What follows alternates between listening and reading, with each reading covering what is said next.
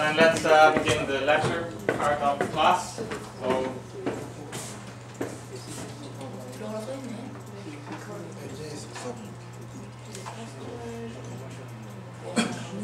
we're talking about the environment today.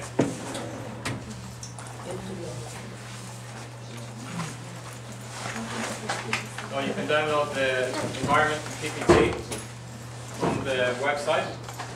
Also, we have the reading from the Geshe Kan. We have the reading also on the internet course, which is chapter 6. So, when we're talking about the environment, we can split up into different areas, so-called planetary boundaries. Do you understand boundary? Yes. Boundary is you can't go outside. So the planet has some boundaries, which means we can't go too far or we can damage the planet. So here we have climate change, ocean acidification. We're going to talk about each one, right? Ozone layer, water, land use, biodiversity, and so on. So we have 9 boundaries we'll talk about. The first one is climate change. What does GHG mean? What do you think? If you see GHG, what are people talking about? Greenhouse gas. Greenhouse gas. Greenhouse gas is like CO2. So the Earth has got warmer by 0.9 degrees Celsius in the last century, compared with the temperature before the Industrial Revolution. So scientists disagree. Some scientists think the world just naturally gets warmer and colder over time. But other scientists think it because of increased carbon in the atmosphere, the world is getting warmer. Most scientists think that way. So if we keep going like this, the Earth will warm by several degrees by the end of the 21st century. CO2 is the inevitable byproduct of burning fossil fuels, and fossil fuels have created the modern economy. So there's a debate of some of the emerging economies now which are using a lot of fossil fuels, especially coal, makes a lot of CO2. But England used a lot of coal in the Industrial Revolution, and this caused a lot of carbon to go into the atmosphere. Do you think it's fair for England now to tell other countries, don't use coal? What do you think? It is fair? Yes, Yes, because they don't use it anymore. They don't use it anymore? China said to other countries don't use coal, it wouldn't be nice. But from England, they don't do it anymore. Okay, so there's 2 arguments, right? England think we shouldn't use coal because it damages the environment. But other countries, developing economies, say coal is much cheaper than oil. So we need to use coal to develop our economy. And you already got your chance 100 years ago. You used a lot of coal, the cheap energy, to develop your economy. So now we need to use the cheap energy to develop our economy. What do you answer to that, if they say that to you? I answered it 100 At the years G20. ago. People didn't know that it's seriously damaging environment we are living in, and we have only one Earth, so people should be more about this. But if we don't use the cheap energy, we can't develop our economy. We have to find other sources of energy. Not as cheap. They're not as cheap There's as 1 coal. million people in China. At least one of them must have any idea how to do it more efficiently.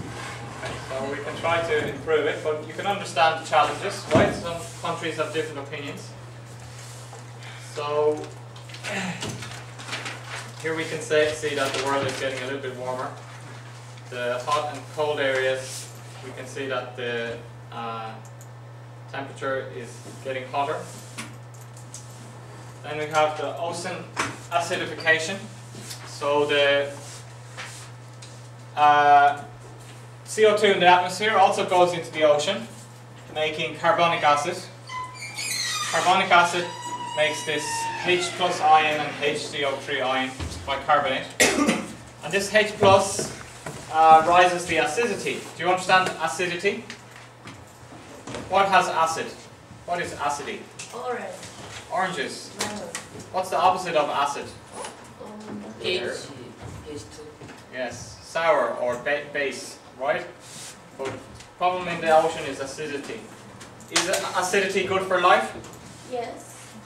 Acid things are good for life? No. Not really, right?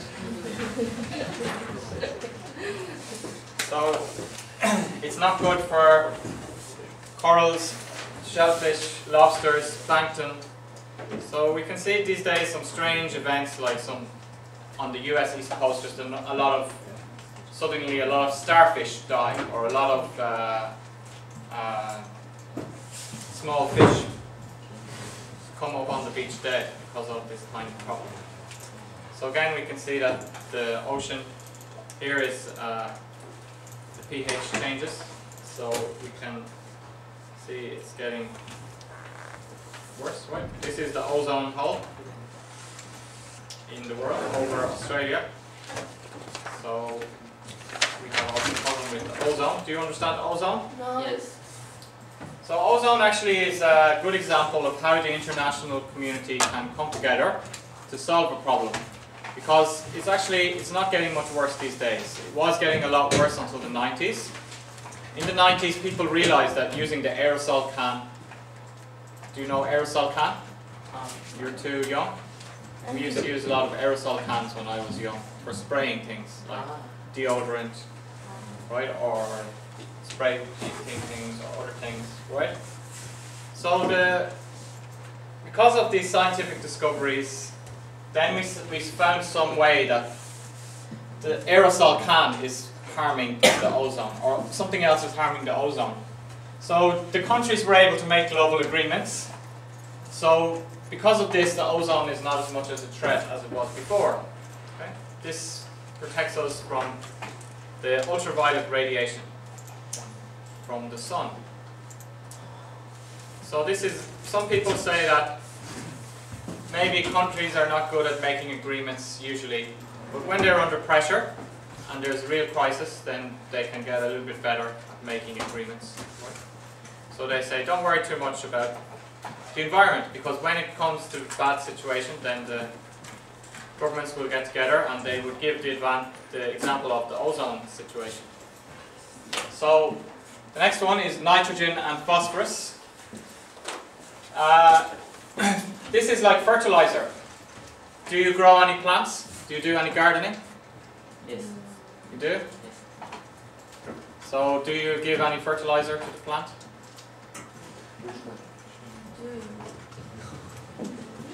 Fertilizer. One is water.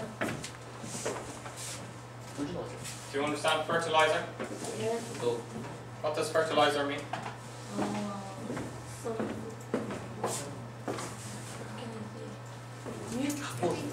아니야.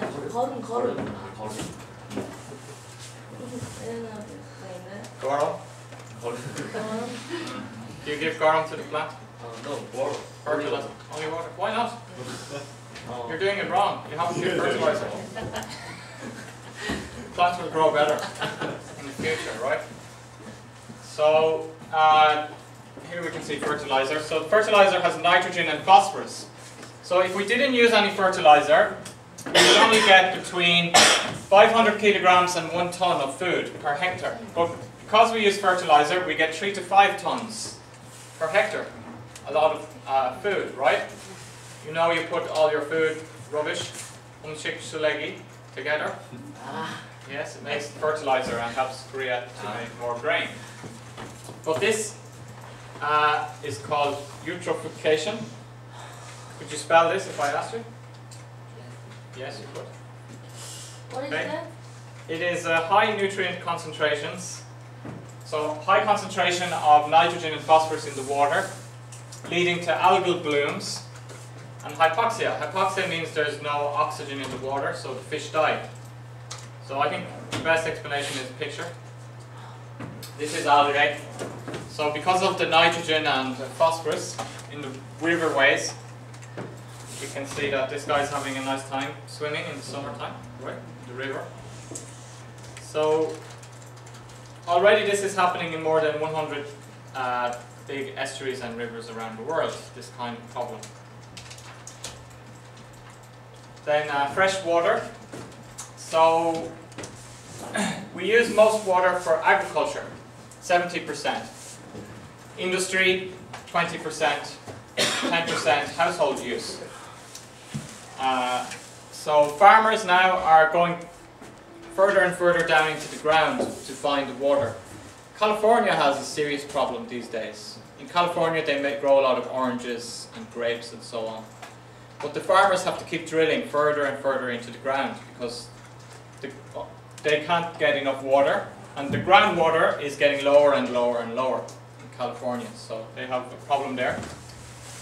And the water is going down faster than it's being recharged. So the US Midwest, northern China, northern India, Pakistan, also Spain has some problem water these days. Then land use and biodiversity.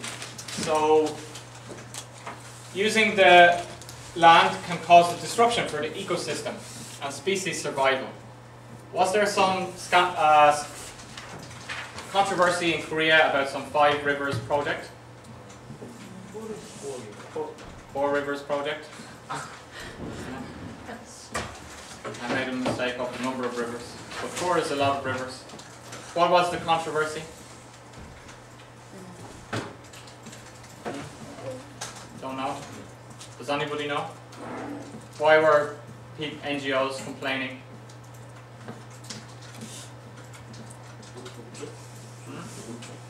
What's the duck job?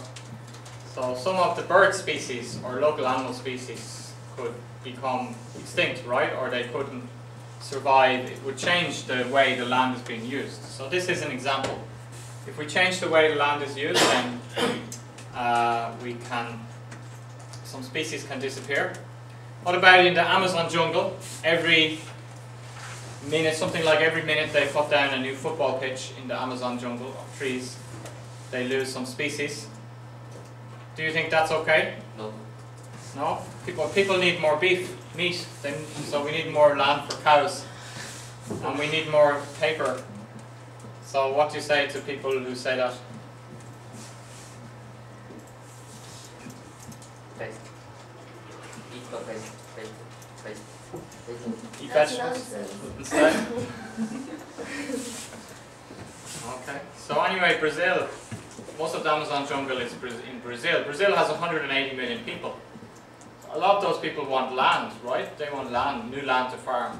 So do you think it's okay for other countries to say to Brazil, for big Hollywood stars to go to Brazil and tell the Brazilian people, you can't cut down the trees. We need those trees for the world. What do you think? Americans has no right to say that. You don't think the Hollywood stars can go there and say, don't cut down the trees?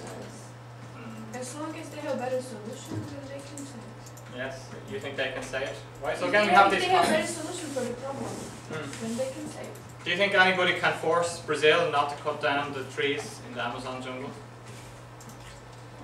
No. Or Brazil can do what they want? Yes. So you see, you can have this kind of complication, right? Every country has its own law. We don't have an international army.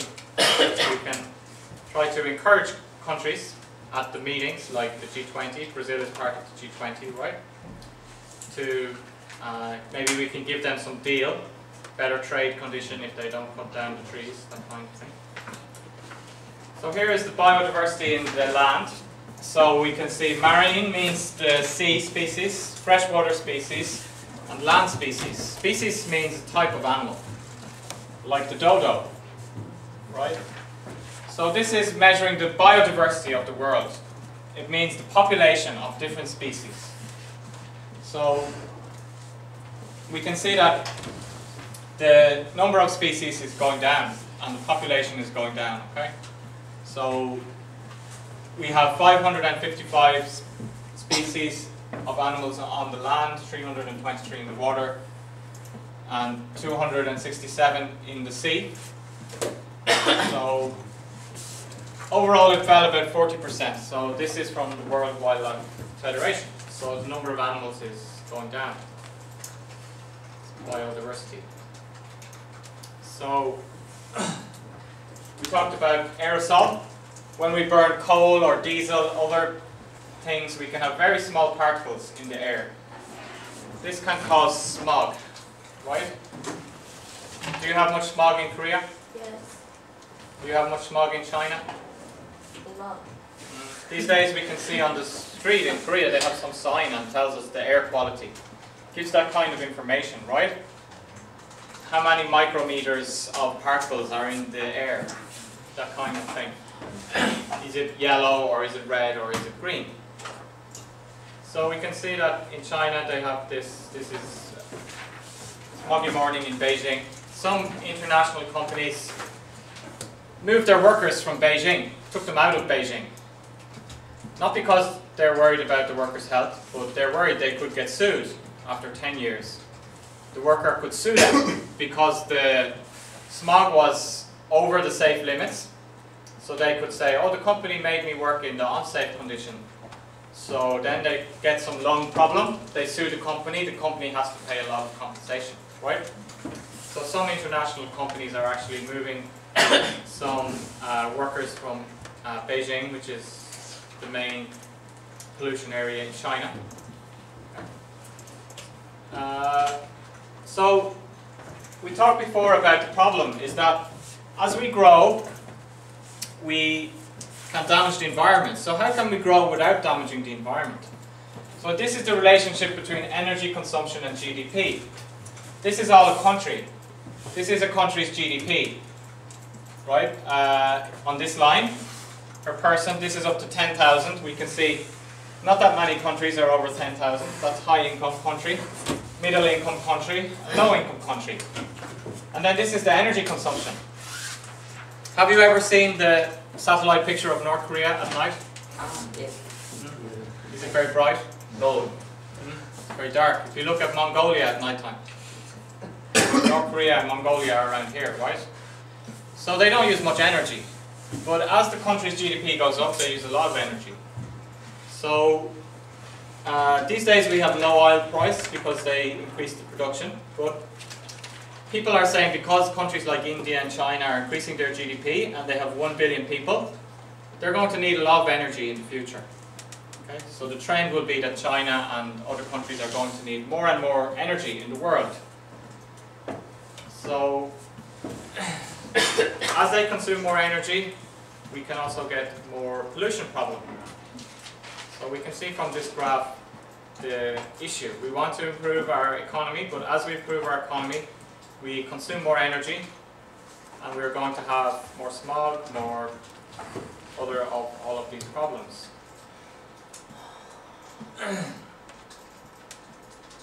This is the CO2 in the atmosphere, and we can see that this is thousands of years. So 800,000 years ago, 100,000 years ago. So if they look, they can judge this by looking in the trees and looking at the skeletons and other things, how much carbon was in the atmosphere. So we can see that some scientists say, oh, it's just normal, happens all the time, it's a trend. But there's some spike here recently that most people think is caused by the fossil fuels. So because of our fossil fuel reliance, we can see a great increase in the frequency of heat waves. We looked at the maps earlier about the heat wave. Do you understand heat wave? No. What does wave mean? Wait. It's a movement. Okay. So a heat wave is it's just really hot for 1 week. Like in Korea, what would be really hot in Korea? How many degrees would be really hot that you're not used to? You think it's really hot? 35, 36? 36, so 1 week of 36 degrees, that would be a heat wave in Korea, right? What would be a heat wave in Denmark? 26. 26 degrees for 1 week. Okay, so this is it. Just showing 1975, there wasn't much. This is temperature abnormalities, means like heat wave or cold wave. So 1976, 65 or 55, not much heat waves. 2006 we can see nowadays a lot of extreme weather, like very hot weather. In Australia, you can see here they had a drought. Do you understand drought? Yes. What does drought mean? No rain. How do you say it in Korean? Come. Kamun. We can see California also. California had that problem here, very strong heat wave. So also we can have cold weather. Did you notice in Korea the last couple of winters it was very cold, or there was some cold wave? What's very cold in Korea?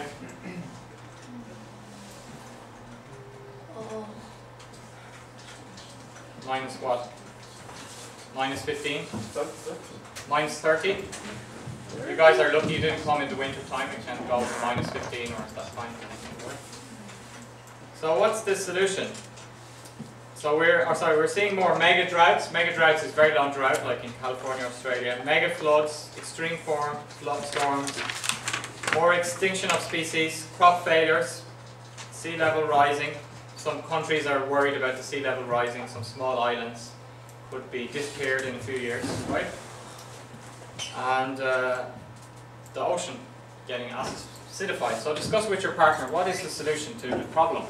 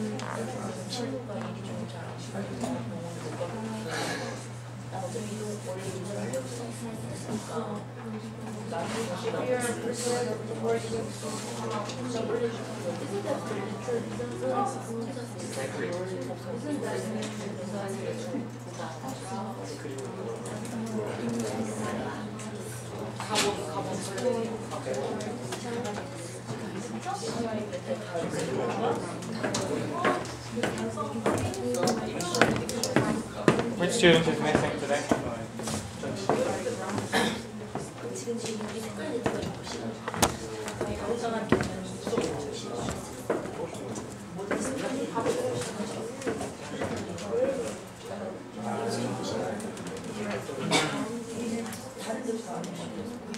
So, Jong Jion, what do you think? Use chemical materials and try to use some eco-friendly things. Okay. How are you going to do that? Does people voluntarily have to do that themselves? How are you going to make people do that?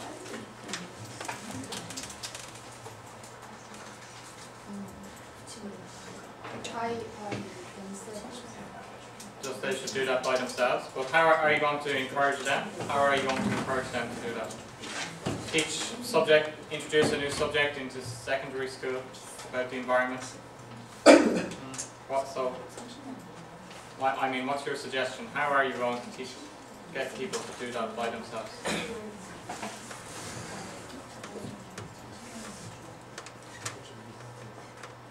Watch some videos. Watch some videos. What about companies? Industry and companies are using a lot of energy and water.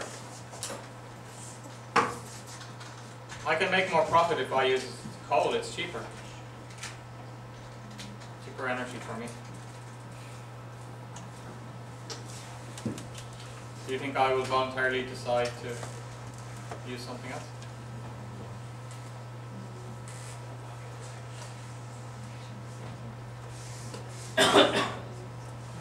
So what do you think is the solution then?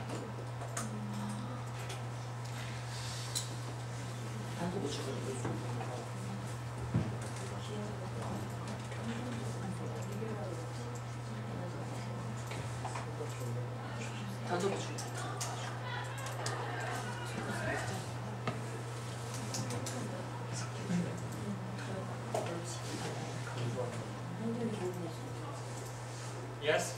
I would put higher taxes to the companies who use fossil fuels. Okay. And I would also inform the public that if they buy products from these companies, they must realize that it's more dangerous for environment than products which are more expensive, but they are more ecologically stable. Okay. But higher taxes will do. Higher taxes. Any other suggestions? So, regulation. So, we need to try a decarbonisation of the energy system. So, energy efficiency, we can see that project, like you mentioned, or if you buy a car, you have to pay a much higher tax if it has a big engine. If you buy the electrical appliances, they have 1 or 2 or 3 or 4. You can see the energy efficiency nowadays on the product, right? Low carbon electricity, energy efficiency, using less energy. Instead of using oil, use electric, like electric cars, that kind of thing. Do you think the government will make a regulation in the future that people have to use electric cars in your lifetime? You won't be using petrol cars anymore? In Norway, there are very low taxes for buying electric car compared to normal cars, so people don't want them. No, there are no taxes. No taxes, okay, no taxes. No, they actually not anymore because people are buying too much.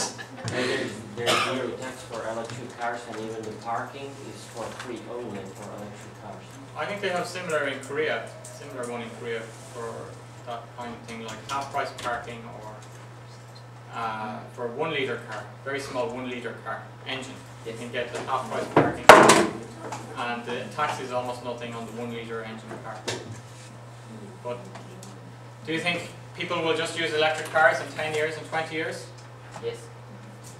What's going to be the pushing point? Do you think it's going to be money or people coming together and making it the solution? No noise. No noise. Most of electric car don't use engine, so this car is very quiet. Yes.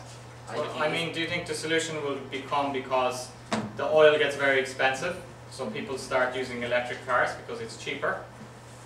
Or do you think the solution will come because governments make some agreement to use electric cars? Which do you think will make? Do you think first the government would make an agreement? So some people say they believe in the markets, and they say that the markets will solve every problem.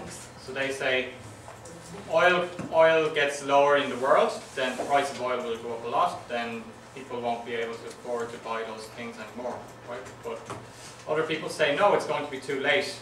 Then first of all we need to make some regulation about that. So what about giving loans to companies who make renewable energy? Do you think that's a good idea? Giving a loan to a company who wants to make renewable energy? We saw already, right? The Chinese government has that policy, or other banks or private companies have that kind of policy, right? They promote the loans to companies who are trying to invent this kind of low carbon electricity. So that's big. For the last few years that has been a big area. Just for agriculture, we saw that agriculture used 70% of the fresh water. So we need to find that also it used a lot of fertilizer. So we need to find a new way of agriculture also. Using less damage to the ecology. So our farm system is not that sustainable. We can improve the farm system. What about population? Also, if we have a lower fertility rates, it means that the household can have more education for their children, more child survival, more decent jobs, and less discrimination for women. So we can see that these days the fertility is going down, but the least developed regions, the purple line, are still having more children than the more developed regions, the green line. Okay? So then the emerging economy is in the middle, but it used to be a bigger difference in the 50s. This is 7 children per woman, right? Do you want to have 7 children? More than that. Do you want to have more? Yes. Well, this is the average, so many women had more than 7 children. Some women had less. So, you better start soon, right? Amount of children, right? Okay, you're doing the group project with Martin, right? Maybe you can figure it out. maybe you're thinking about that already, right? From Martin. So anyway, these days it's around 2 children in most countries, right? Korea has a low birth rate, around 1. Japan has around 1, right? Just how many brothers and sisters do you have? Let's check. Korean students, hands up. No brothers and sisters. 1 brother and sister or sister. 2 brothers or sisters. 3 brothers and sisters. 4 brothers and sisters. Okay, so if people live in Korea, it was maximum between 0 and 2. Okay. What about you guys? 3 siblings. 3. 1. I have 4 siblings, 2 brothers and 2 sisters. Whoa. Yeah, Ireland has a high birth rate in Europe. So then let's talk about the Sustainable Development Goals. So we had the Millennium Development Goals, which finished in 2010. The Millennium Development Goals was 10 goals that the UN made with the along with the G20 and so on. Do you understand goal? What is a goal? Oh. Aim or target, right? So do you know John F. Kennedy? Yes. Yes. He says, by defining our goal more clearly, by making it seem more manageable and less remote, we can help all people to see it, to draw hope from it, and to move irresistibly towards it. So JFK was involved in the goal of getting to the moon. So do you think that seemed impossible to go to the moon? Seems like impossible? Yeah. It's an impossible goal. But JFK was able to achieve that goal. Or do you think it was just a video camera? And it was all done in Hollywood? Some people say. Conspiracy theorists, right? But anyway, there are a lot of satellites in space, so I don't believe in conspiracy theorists, right? So basically the point is, if we get a group of people together who have a common vision, we can achieve anything that appears to be impossible. We have the same goal, we're all working towards that goal, right? Getting an A in our project. So we can get there. So there are a lot of inspirational examples from history. Do you know the Roman Empire? The Roman Empire? The Roman Empire was just starting off, but they had a problem. They were very good at fighting on land, but they weren't very good at fighting at sea. Did I tell this story before in this class? No. So, there was a country called Cartagena. So this is Italy. And this was controlled by the Romans, the land. They're very good at fighting on land with their swords. And this is all controlled by Cartagena, North Africa. And Cartagena for 500 years had the best navy in the world. Do you understand navy? Yes. And they ruled the sea. So Rome could not get this island, even though they're very close to Rome, because they didn't have enough boats to capture the island. So one Roman general said, in order for our security, we have to go out. We can't just stay at home. We have to go out and take these islands. So we have to defeat the Carthaginian navy. But people told him, no, you can't do that, because we don't have any boats, and they have the best navy in the world. They've been doing that for 500 years. And he told them, in just 6 months, if you follow me, in just 6 months we can build a navy, and beat the Carthaginians in a naval battle. So the people just laughed at him, right? They said, we don't have any boats and we don't know how to fight at sea. We could never do that, right? But he managed to motivate the people. He showed good leadership. And in just 6 months, they built this kind of boats. They copied one boat from the, this was his name, Gaius Julius. They copied the ships, and they built all the ships, and they won the war, and that was the start of the Roman Empire. Okay? Then this was a good example for the Roman people after that. This commander who told them that anything is possible if we all have the same vision, if people all have the same goal and vision, and we all work together to achieve the vision, then we can do it. Right? Very confident. So a lot of CEOs think that way too. They're kind of like overconfident people. Okay? So you can think that way in your life too. If you really make a goal, and especially if you work with other people towards achieving the goal, then it can happen. So this is the idea that the UN is using, making these kind of goals, that we have to make a vision together in the world, and according to that vision, we can achieve. We said the same thing for ethics program. First we need to make a vision. Do you understand vision?